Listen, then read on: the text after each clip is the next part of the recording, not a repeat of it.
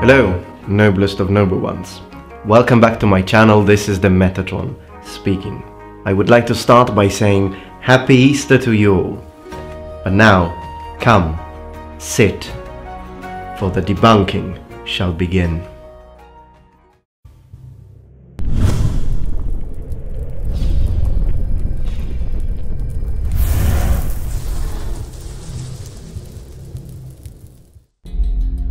Alright, so the channel I'm going to respond to today is called They Will Kill You. Now, interesting choice of name, but who am I to talk?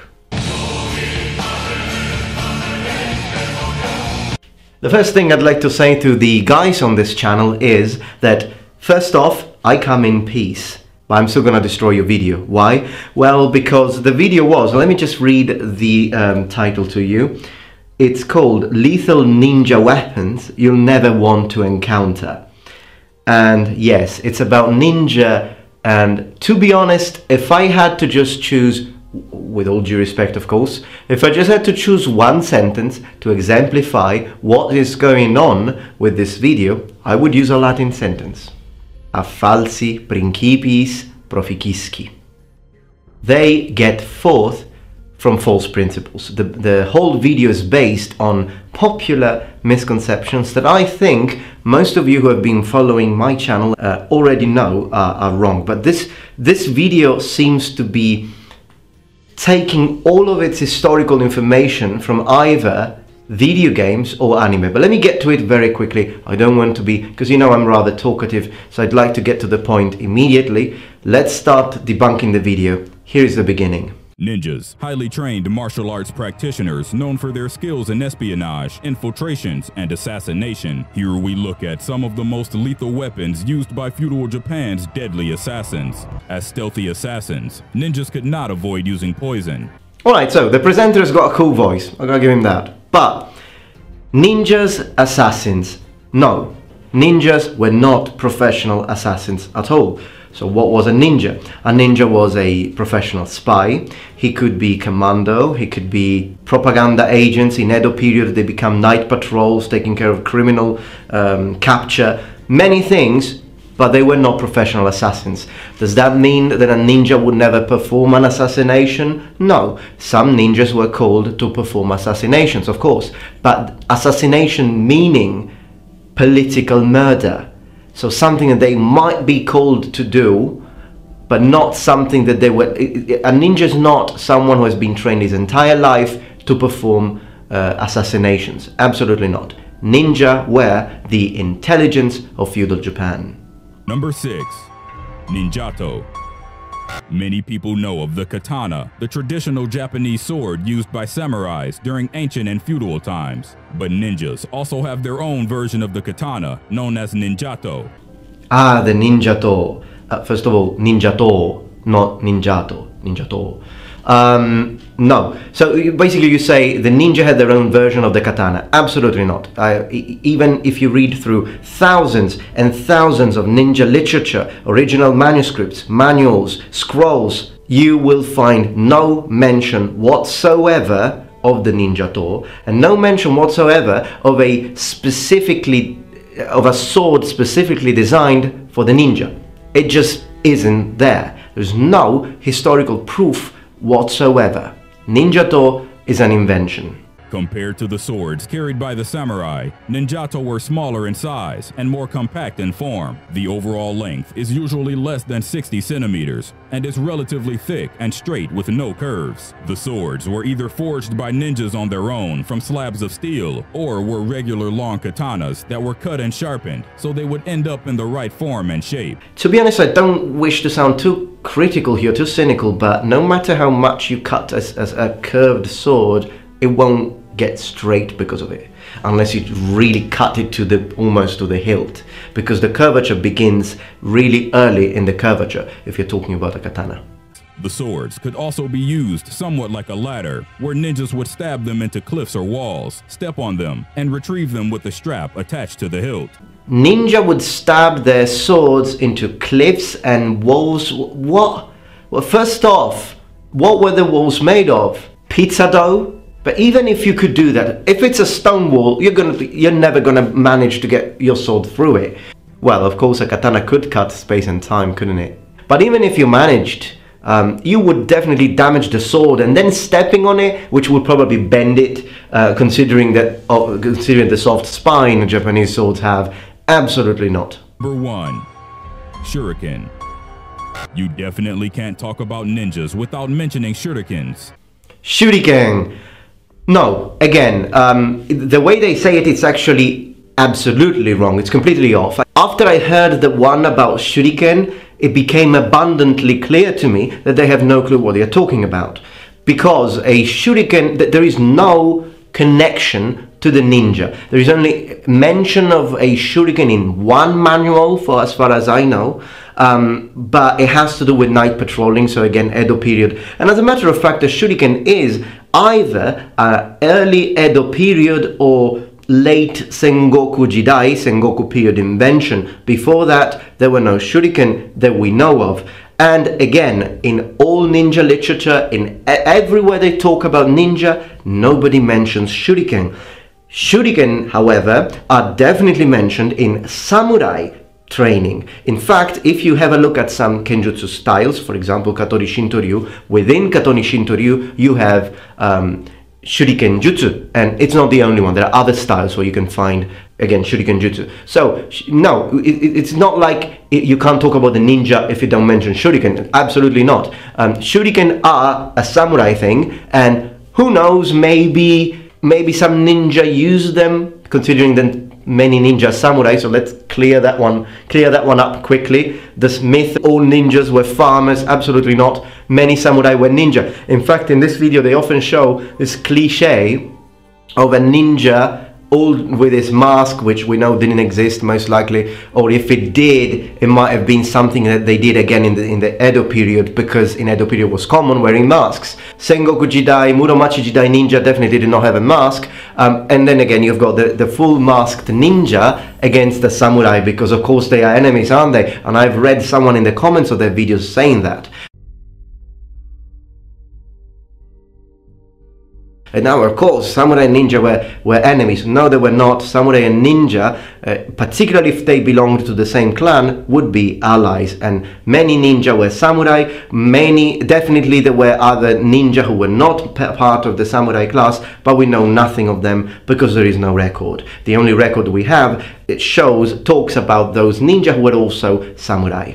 So basically their social status was samurai, but their job was being a ninja. Being a ninja is not a social status. Being a samurai is a social status. They're two different things that can perfectly interlock. Shurikens might be small, but are essential tools in a ninja's arsenal. They often serve a secondary role as a nuisance or distraction when facing an enemy. Mr. Gingetsu Ito, I think, is one of the first who started talking about the ninja deeply, who started to bring his interest to the people of this concept of ninja in 1910. Again, in all the books he has written, no mentions of the shuriken. The connection between the ninja and the shuriken is a mid-20th century, so it's like 1950s and that sort of thing, invention. It's something that was made up through theater, through Hollywood, through anime, etc. No historical mention of that.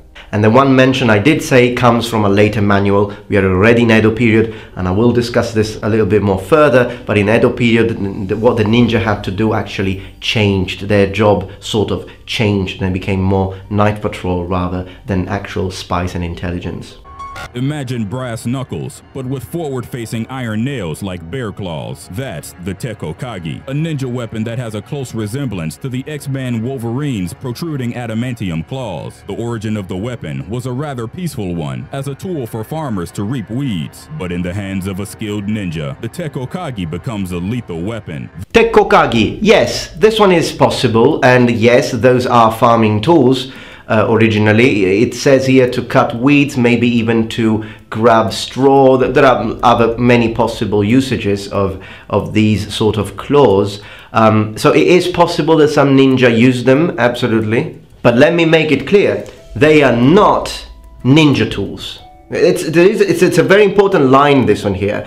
what is a ninja tool? A ninja tool is something that is used by the ninja class exclusively and that was made for them. These sort of tools are originally farming tools, and then they become again criminal capture tools. And many of these tools that we see assigned to that many people connected to the ninja are because of these patrol jobs and night patrols that they would have in Edo period. So they would be using a tool used by some people who were dealing with night patrol, but it's not a ninja tool per se. Neko-te. If you think the Tekokagi was scary enough, then you should take a look at the Neko-te. It is also a claw-like weapon, but worn like a glove, and with the blades protruding directly from the ends of the fingers, much like a cat's claws. And that's exactly what Neko-te means in Japanese, cat claws. Neko-te, wrong translation, absolutely not. Neko means cat, te means hand. Cat hand. And that's exactly what Neko-te means in Japanese, cat claws. Cat hand, that's the right translation. My references, yes, I have a university degree in Japanese. I've lived in Japan for 4 years. My subscribers already know the reason why I'm saying this is because I'm sure that this video, since it will be tagged next to the original video, which of course I will leave a link in the description below, might get new people. And so people who don't know, they might say, well, how do I know that you know what you're talking about? I know what I'm talking about. I'm a teacher of Japanese. That's my job. The Neko-te was favored by the kunoichi, with the eyes and throat as favorite slashing targets for these female ninjas. Excuse me, where is the evidence for that? Never heard it, never seen it. Sai, the weapon familiar to those in the West as the weapon of choice for Raphael from Teenage Mutant Ninja Turtles, and the female assassin Elektra from Marvel. Traditionally used on the islands of Okinawa, the sai is useful as both an offensive and defensive weapon. The weapon has a very distinctive look, as a long pointed metal baton with two curved prongs projecting from the sides. Sai users practice a variety of fighting styles, which involve strikes, blocks, parries, and capturing an opponent's weapon between the weapon's shaft and curved side prongs. Rather than slashes, the sai is more effective in delivering short jabs into vital areas. The weapons are much lighter than swords, relatively easy to handle, and are typically carried in pairs, one for each hand. The sai. Did some ninja use them? Possibly, but they again, not a ninja weapon. They are a tool which became a weapon in the hands of Okinawa Kobudo practitioners. But you have to understand that Okinawa Kobudo was developed with the concept that most people in Okinawa were not allowed to wield swords, like katana, okay? And so they had to use improvised weapons and make them into weapons, but leave them with the original shape so that they wouldn't look like the tonfa, for example, and many others. Sometimes they even used like a piece of paper as a weapon. It's very interesting, Okinawa Kobudo. But that's the preface to it. But the ninja, particularly mainland Japan, you have to consider that unless some specific times where people were forced not to carry weapons, but there have been big chunks of history where everyone could wear a sword. Samurai were the only ones allowed to wear 2 swords, but a lot of people could own a sword and wear it. So at the end of the day, if you're a ninja, you can wear, if you're a samurai class, you can wear whatever you want. But if you're a ninja who's not samurai class, most of the times you can still wear your weapons. And if you dress in normal clothing, and of course you don't have a ninja only weapon, then absolutely no problem, nobody's gonna think, and you don't actually need to use that sort of situation, that sort of improvised weapons, which instead the people in Okinawa had to. It's a completely different political setting. As if a sharp sickle and a heavy iron weight were both not dangerous enough as separate weapons, the Japanese decided to combine those two with the metal chain, giving birth to the kusarigama. The deadly chain sickle weapon was developed during the Muromachi era and has its own unique art of handling, known as kusarigama jutsu. Ninjas would later come to adopt the weapon as part of their deadly arsenal. The hybrid weapon complements a specific type of fighting, usually for use against an opponent bearing a long weapon such as a sword or spear. Kusarigama, interesting one.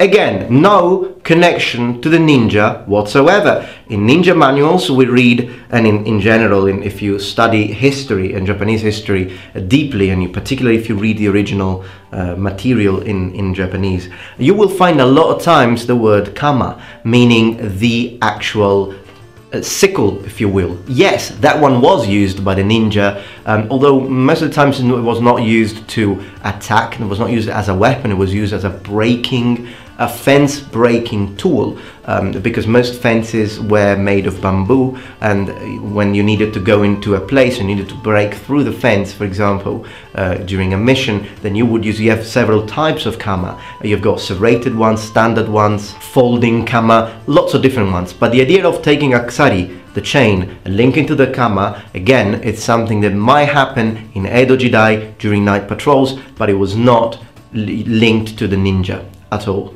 And again, please keep in mind, in Sengoku Jidai, everybody who could afford a sword could have it. Number 3. Kunai.